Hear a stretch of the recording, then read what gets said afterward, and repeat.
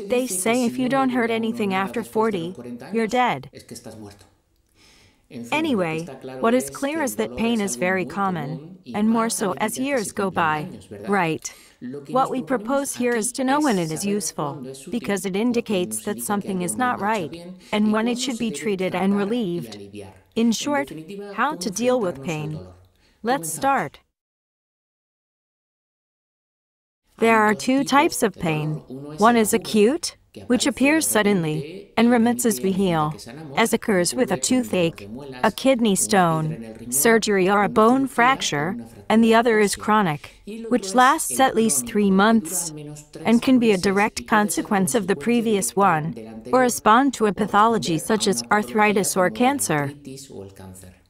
The latter is more typical of older people and can condition life a lot by interfering with daily chores, sleep, eating habits, time spent exercising, being with friends and family, and can lead to anxiety and depression. As we can see, there are good reasons to take this problem seriously. It may seem absurd to describe something we feel so obviously, but for the doctor, details are very important, which will allow him to identify the cause and the best treatment. So you need to pinpoint where it hurts, when it started, whether it varies in intensity, and whether it does so in a daily pattern. There may be some other telltale symptoms. You should also be precise in your description. If it is stabbing, or on the contrary is dull, also called deaf, burning, or some other word is more appropriate. On the other hand, the intensity may vary if we adopt a certain posture, or use heat or cold, or even that some over-the-counter medication, or alternative therapy, may provide relief. All of this information, along with a scale of intensity, for example, whether it is mild, moderate, or severe, will certainly help the doctor, and therefore, we will be closer to finding relief. Each person reacts to pain in his or her own way. There are those who convince themselves that they must be brave and not complain, and those who do not hesitate to say that something hurts, and to ask for help.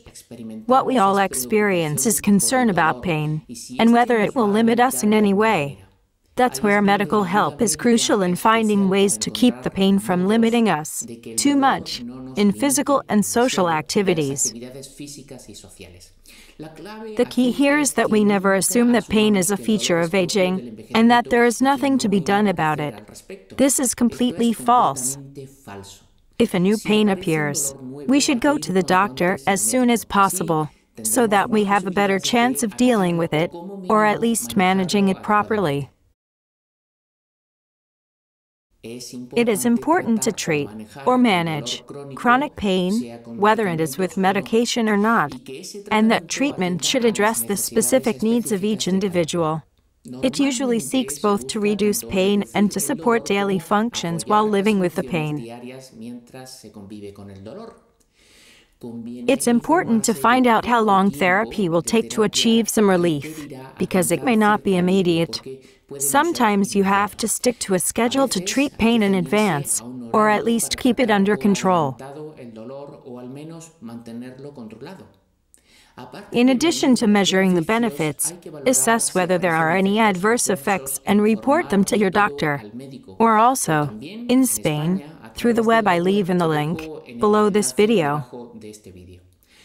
This is the only way to personalize the treatment, to choose the one that best suits you, as is the case with the treatment of hypertension, where it is rare to get it right the first time. It is well worth trying, because as the pain decreases, we are sure to become more active, while our mood and sleep improve. Certain diseases require specialized pain management because the usual approach is insufficient. For these cases, certain professionals are trained, doctors and nurses, who work in specific departments. These are the pain units. or palliative care. But let's focus now on the most commonly used drugs to treat most pain. Acetaminophen can relieve all types of pain, especially mild and moderate. It is found in pharmaceutical preparations that may or may not require a prescription. It is contraindicated in people who drink more than 3 alcoholic beverages a day, or who have liver disease. Non-steroidal anti-inflammatory drugs, or NSAIDs, include aspirin, naproxen, and ibuprofen, among others. Prolonged use of some of these medications can lead to digestive bleeding and kidney problems, so extreme caution is necessary in older people. In addition, ibuprofen is contraindicated with hypertension. Opioids, also known as narcotics, such as codeine, morphine, and oxycodone, are used for moderate to severe pain. They require a prescription from a doctor, as they can be addictive and dangerous when mixed with other medications or alcohol. Other medicines used to treat pain include certain antidepressants, some anti-seizure drugs, and topical medicines such as patches or creams. Whatever treatment is chosen, it is important to remember that the adverse effects of medication can become more frequent and serious with age, so it is essential to stick to the recommended doses, as well as the correct way of taking them. For example, if you have to swallow a pill whole, do not crush it, and if you have difficulties, discuss this with your pharmacist, and never, ever mix it with alcohol or other drugs. One more thing, if you think that a medicine is not working, you should not change it on your own. It is better to talk to your doctor.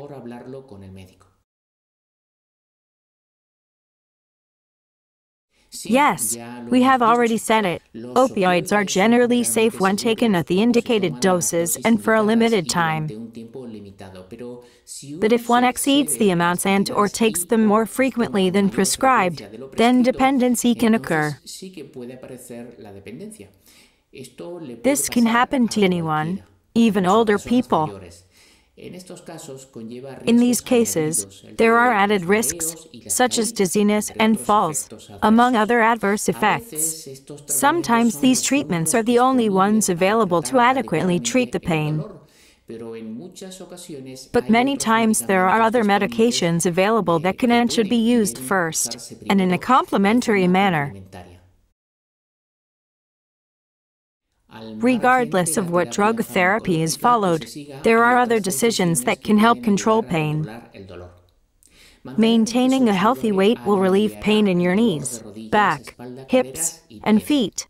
Stay physically active, because pain can make us inactive, which can lead to more pain and loss of function. On the other hand, it is known that certain exercises release endorphins that mitigate pain. Get enough sleep.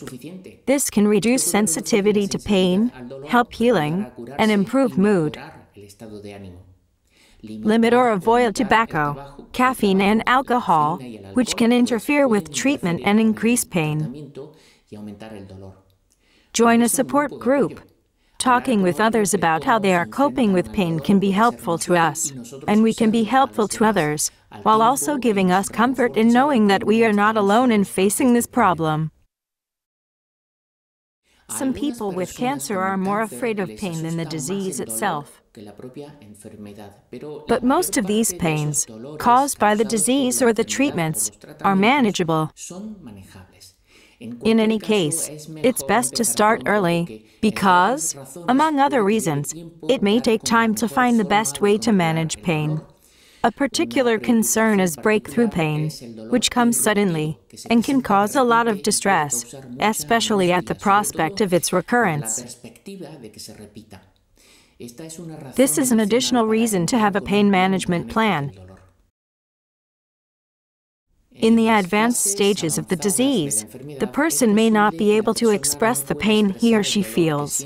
It is up to the caregiver to interpret what the person's face expresses, as well as their constant changes in posture or their difficulty falling asleep. This may be a change in behavior, accompanied by increased agitation, crying, or moaning. If he or she refuses to eat, he/she may well has a mouth problem. If in doubt, it is necessary to consult a doctor or ask for specialized help. Not all people experience pain at the end of their days, but it is clear that if there is pain, there are ways to help, and issues of developing an addiction take a backseat. So don't be afraid to give the dose your doctor has prescribed. Again, remember that it is better to anticipate pain, especially if it is severe, because it is easier to prevent than to relieve. Therefore, the priority here is to ensure that the level of pain does not preempt the drugs to treat it. And if that doesn't work, tell your doctor so that he or she can assess whether to increase the dose or use some other medication. Struggling with intense pain can be exhausting, and it can make it difficult for the family to stay together at such a special time. Pain can affect mood and make a person seem angry or short-tempered. This is understandable, but the irritability caused by pain can make it difficult to talk, share thoughts, and express feelings. Most people don't have to live with pain. Certainly, and as we said at the beginning, pain has a function. It can be useful, but it can also be a burden because it does not inform us of anything useful, such as the phantom pain of an amputated limb, for example, or it causes greater ills, such as inactivity or lack of sleep, as we have already said. Although it is true that not all pain can be cured, it can almost always be controlled, if not by the usual doctor, by a pain specialist. The adverse effects of pain medications are usually manageable. Constipation, dry mouth, and sleepiness may be more pronounced at the beginning of treatment, can be treated, and may disappear as the body gets used to the medication. The doctor won't think we're cowards for talking about pain. And if we don't talk about it, how is that gonna help us? If we see that a certain medication is controlling our pain, it is good to save it for later use at the first sign, and thus get ahead of the pain with something that works for us. The pain is real, and it's not all in the head. No one can know how you really feel. That's why it's so important to ask for help. And that's it for today. Thank you very much, and until the next video.